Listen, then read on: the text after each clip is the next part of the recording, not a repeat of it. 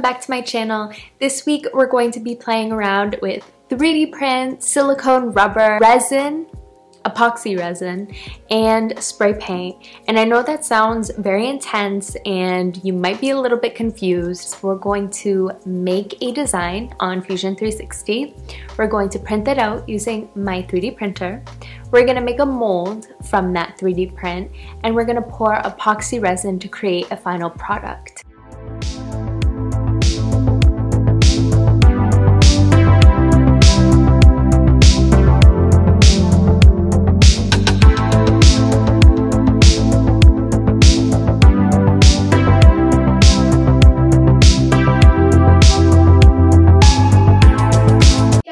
So we printed out our combs.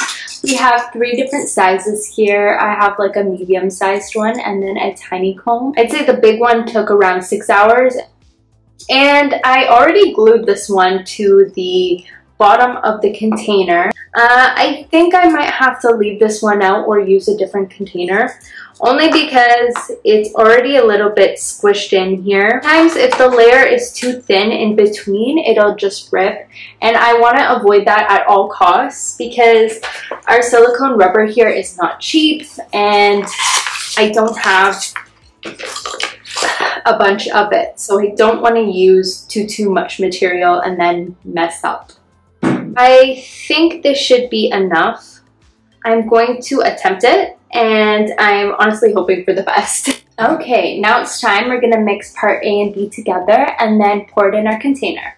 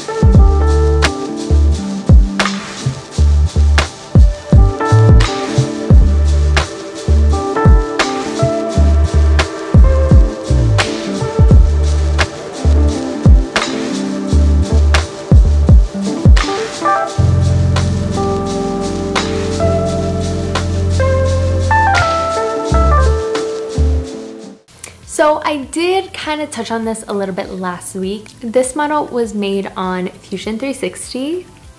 As you can see here, there is super glue, or sorry, hot glue on there because I had to create this silicone mold.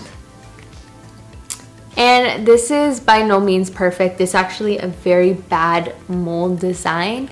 After the fact, I realized I should have made the 3D model a lot thicker so that when I submerged it in the silicone rubber, I could just pull it out and that there would be a very flat surface so that the model had just a flat finish, not a bumpy finish like how it turned out, as you can see here. After taking the combs and putting them in the silicone rubber, it took about 24 hours, I would say, for the silicone rubber to harden. I just put it in a plastic container and I was able to remove it quite easily. So this was my first attempt and it is it is super rubbery. And like, this is definitely not a functional comb because obviously the bristles are just not working. I definitely did not put the right ratio because this is nowhere near solid. Now I know if I need to create something flexible or flimsy, or I definitely put a mental note for this just in case like I need to make like a phone case or something. I think this is the best material. So I know now the ratio that I would need to make this. However, for now, this is garbage. This one turned out really well, other than the fact that some of the bristles are a little bit, if you can see, kind of parted. It didn't cure properly, and that was my fault because when I took it out of the mold, I didn't place it somewhere that it was able to dry properly or cure properly. I would probably create some sort of like drying rack or curing rack so that it could stay stabilized but still get the sufficient amount of oxygen to cure. But overall, this was a good experiment. I am going to take this comb and I might even try a 3D printed one, and I'm going to hydro dip that. And what hydro dipping is, it's taking spray paint into a kind of bucket of water and spraying a design in it and then dipping it in. And it creates this very, very nice design that is very difficult to do in other forms. I have two colors here, and metallic silver as well as just a matte black, and I'm gonna mix them together. I wanted to buy gold, wasn't in stock, so this is the next best thing.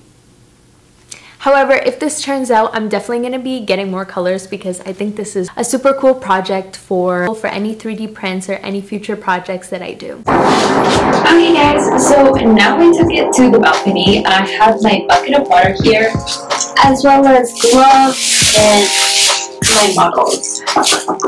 So, sorry to hear a bunch of noises. It's pretty busy. I live kind of in the middle of the city, so there's a lot of cars and sirens constantly, so don't mind that.